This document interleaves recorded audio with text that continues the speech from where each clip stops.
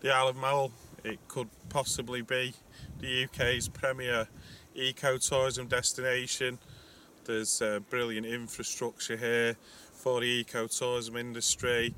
You can go whale watching, dolphin spotting, you can go on boats to see seabird colonies. We've got Iona just over that way, just a 10-minute ferry journey, and an island full of corncrakes if you can manage to see one. The starbird is the white-tailed seagull, which has been reintroduced into Scotland since 1975.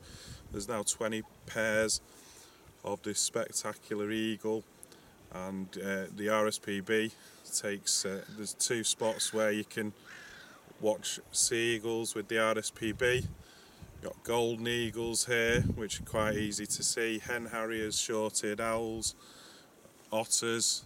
This spot we are is a great spot for otters. We've called this one Otter Mendy.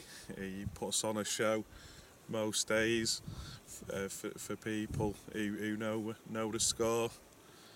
So yeah, basically Mull, it's just an unbelievably beautiful place to come to have a wildlife experience.